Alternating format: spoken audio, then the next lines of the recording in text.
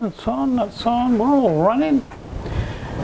Hello and welcome to this first video of 2020. And for our first video we're going to do a Carveco Maker Plus simple tutorial. We are going to create some vectors which we are then going to put into our laser and cut out a picture. So this is the screen that is presented when you open Carveco Maker Plus. So we're going to say, come up here and click on New Model, and we're going to keep the resolution slider bar here up as far as it'll go. And at this stage it really doesn't matter the size of the picture, because we're going to alter that in LaserCut 6.1.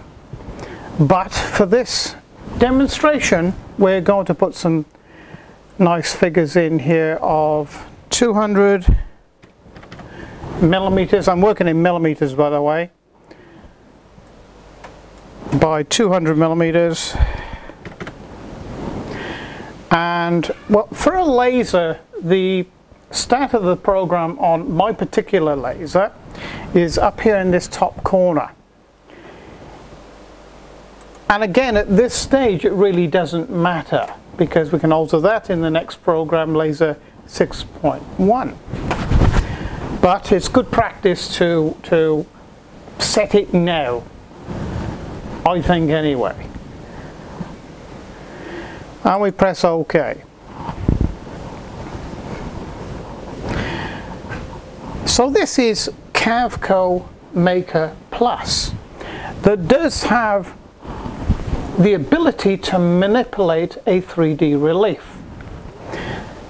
Carveco Maker does not have the ability to actually manipulate or move then or adjust 3D relief individual parts. You can do the whole relief, but you can't do individual parts of a relief where Maker can. And I've also seen in a lot of comments that people have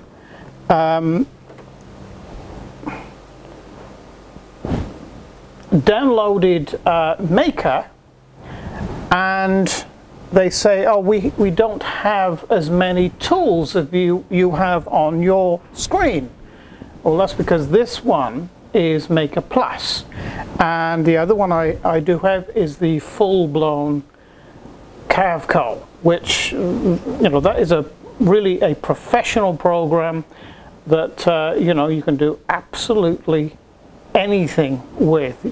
You can start off with just a simple line drawing and make it into a 3D relief. And if you look back in a couple of my past videos, I do show you that, and I will show you more in the future. And I will show you in the future what you can do with all three programs. So here we go. Now what I like to do, the easiest way I think to handle this, is to just simply drag and drop it into Carveco, your image. And in this case, just like that.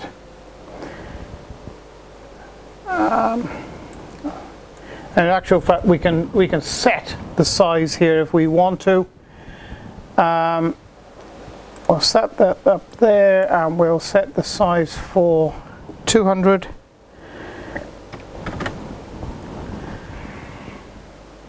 Millimeters. That's okay, because we're just doing a simple. Okay, so we have our picture, and it's a little bit grainy, a little bit pixely. That's because the original drawing of this was a fairly low resolution. That won't change, but it really doesn't matter to us, because we just want Carveco to draw around, just trace around this for the laser.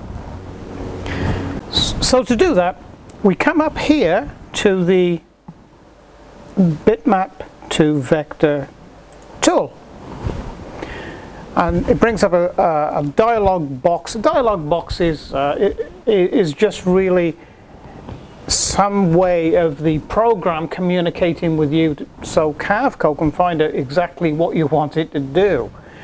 Now, what we need to do is reduce the colors, because there's probably over 250 colors in there. Even though we just see black and white, there's a lot more other colors. So we have to reduce that down to 2 colors, black and white. Now to do that, you come up here to this reduce colors and catch up the slider bar and pull it all the way down to 2 colors. And you can see that it's gone very sort of pixely. Let's have a little look here. Let's raise it up a bit to 4.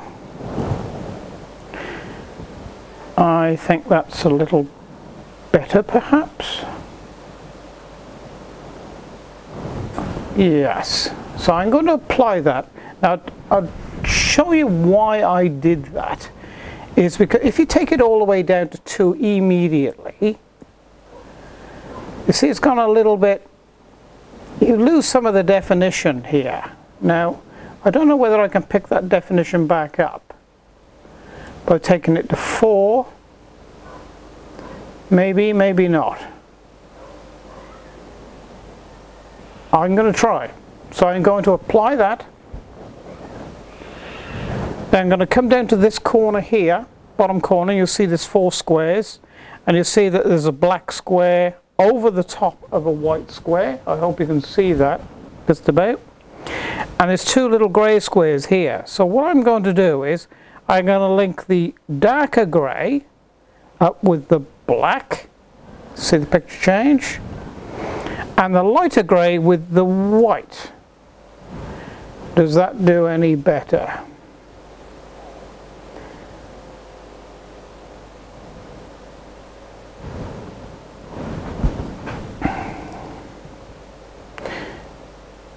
Not really. It's okay though. So what I'm going to do is I'm going to get Carveco to draw the vectors around this, and then I'm going to delete some of the vectors I don't want. Now some of these messy vectors in here, I don't want them, so we can delete them then.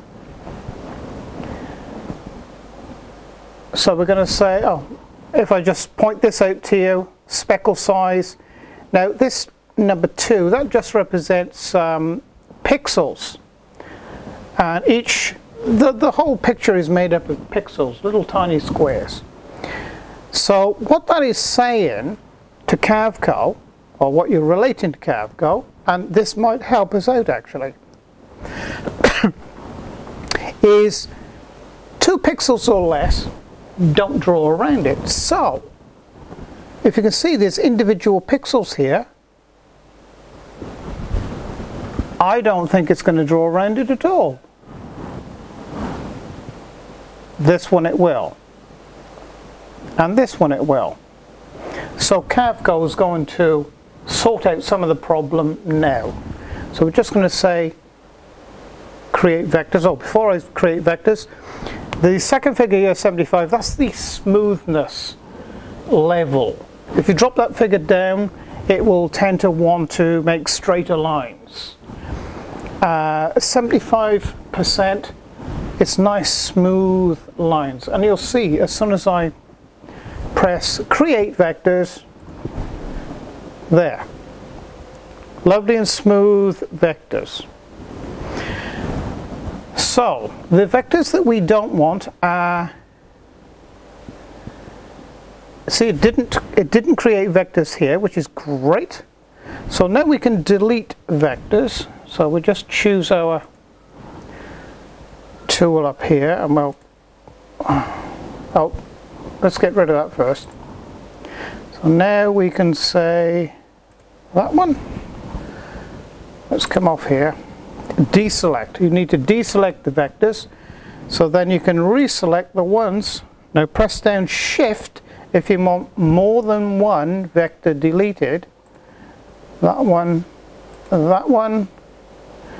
I don't think there's any more that we need deleting. No, that's okay.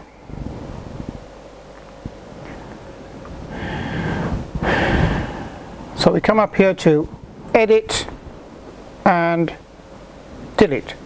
So those vectors there are now gone.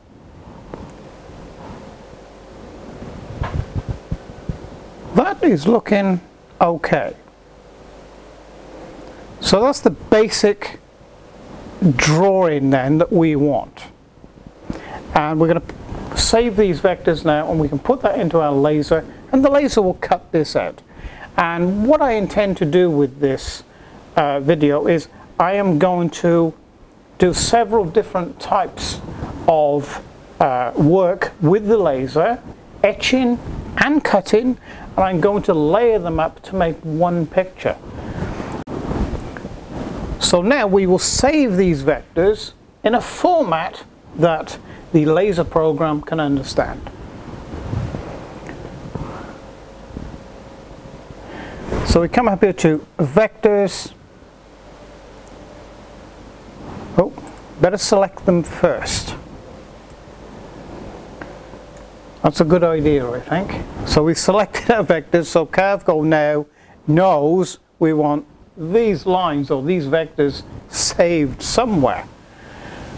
Vectors, there you go. Now the export lights up. I'll just show you that again. See, now I've deselected, come up here to vectors, and export is not highlighted, it's grayed out. So if you have that problem, it means that Carveco doesn't know what you want it to save. So you say to Carveco, well, this is a way of saying to Carveco, these vectors that I have selected here, I want you to export them to my desktop. Now, what you need to do is save it as a DXF AutoCAD file. Okay, that's the type of file that you need to save it in. We're just going to say AUS.